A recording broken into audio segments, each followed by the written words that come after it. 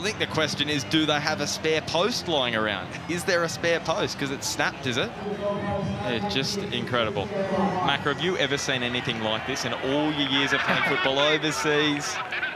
No, I've got to tell you, Benny, this is a first. We were wondering about the storm maybe coming in and causing some delays, but a snapped goalpost is definitely a first. Got plenty of tall timber waiting in the box. And he delivers to Michela, who buries it, but he is offside. And the post is at a very awkward angle here. We may have a bit of a delay in play. I think, as you said, Macca, I think he has broken the goal. I think they've actually broken the goal here. We could be in for an extended delay. It's currently just being tended to. Have you ever seen one of the sauce bottles blow onto the field, Macca, in all your time here? I've seen these sauce bottles for quite a few years. I hope they're anchored down well. And still, we wait to see if this goal can be fixed, because it is a danger to the players. Gordam stopping the watch. And we're going to head downstairs. Glenn Lauder, have you got any further information?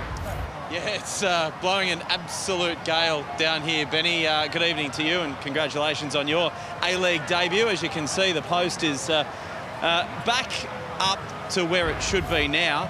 Tony Popovic is also blowing up about Michela not being offside. The replay sort of indicated that Andy Keogh might have been, but Michela looked okay.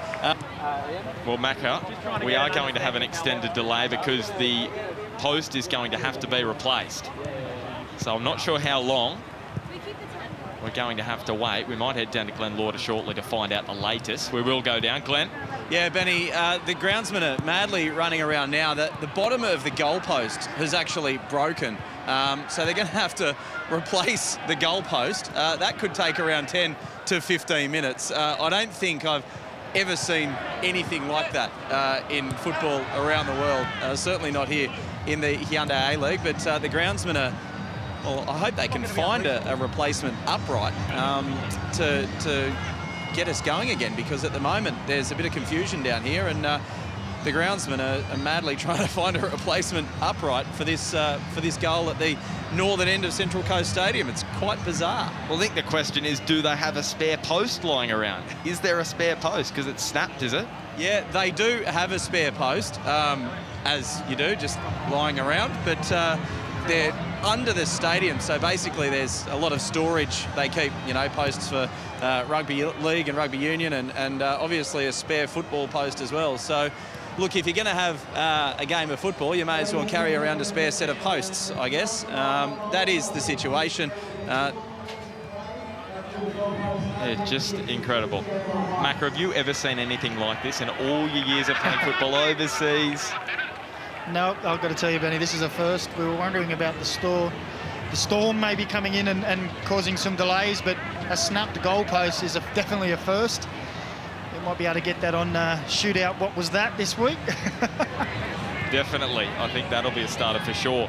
We've had a 10-minute delay here. We've got a broken post after Tomislav Michela ran in, got caught in the back of the goal and has snapped it. So that is why we have a 10-minute delay on New Year's Eve. Central Coast Mariners up against Perth Glory. The Mariners sitting last on the table. No wins from their opening 9 matches. Both sides coming across to the bench. Glenn Lauder's going to find out the latest from the 4th official, which is Jared Gillett tonight. And we'll see if the sides are going to head into the sheds. It looks as though this might be the case. Maybe taking a little longer than expected, Macca. Yeah, well, we might be watching the fireworks on the foreshore later as the game goes on at this rate. It's obviously they've decided it's going to take a little bit longer to get this goal fixed. Question is, it's so windy at the moment. Can you actually host fireworks when it is this windy?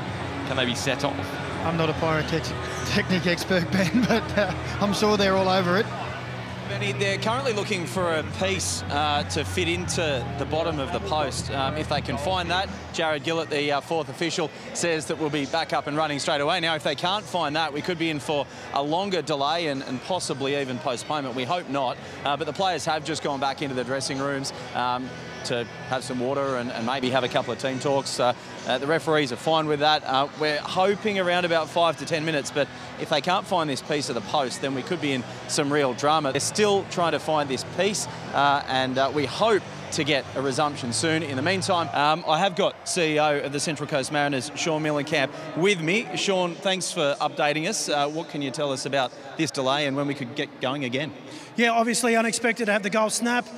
We've checked it out. The best option is to get a temporary goal replacement coming in.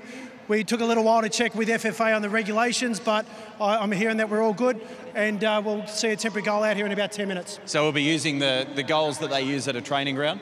Yeah, that's correct, but we're going to make sure that they're fitted in properly. And obviously, it's not ideal. What will the club have to do from here on in? Yeah, of course, we'll have to check the processes that's been happening here. The venue's run by council, so we'll work closely with them about how to make sure that this doesn't happen again. Good evening and welcome back to Central Coast Stadium. As you can see, the temporary goalpost just being put in place after Tom Michella fell into the original goal and snapped the post. Daniel McBrain is with me in commentary this evening. Macca, as you said, have you ever seen anything like this? Never in all my years in football have I seen a goalpost snap from a player running into the net, but as I've seen plenty of people on social media saying, only in the A-League, but we get all kinds of things here, and yeah, obviously not a great start to the game for the Mariners, so probably in their eyes might have been a blessing to try and regroup and reassess and get everyone's head in the game, but Perth Glory still in the change room, and for them, they came out of the blocks a million miles an hour, so the last thing they really wanted. So they're probably all in there at the moment saying to Michella, what did you do that for? Well, Macca, we're going to head back downstairs to Glenn Lauder. They're actually changing the posts at the other end of the ground now. Tell us more, Glenn. Yeah, they are, Ben. Well, basically, FIFA regulations say that both goalposts have to be exactly the same dimensions. So to make sure that that is the case, the temporary goalposts are going up at the other end as well. Now, I just spoke to Kurt Ems, the referee. He said, we're not unhappy, but we just want to wait until they're completely put up before we decide whether they're good enough to be used, for the rest of the game. Now, I know Jared Gillette, the fourth official, stopped his clock at 11 minutes 32. So what are we at now? 35:30. We're looking at 24 minutes of time added on in the first half already. That's going to be a lot more. They're saying they're hopeful of being up and ready to go in 10 minutes. I can't see that happening because there's some volunteers down putting those goalposts up. These guys are still working on bolting these posts down and taking the wheels off to make them, less unsafe. Basically, there's also a lot of metal that hold them up that you wouldn't usually find on regulation goalposts. So there's a lot of confusion down here. Kurt Ems is monitoring the situation closely with the match commissioner.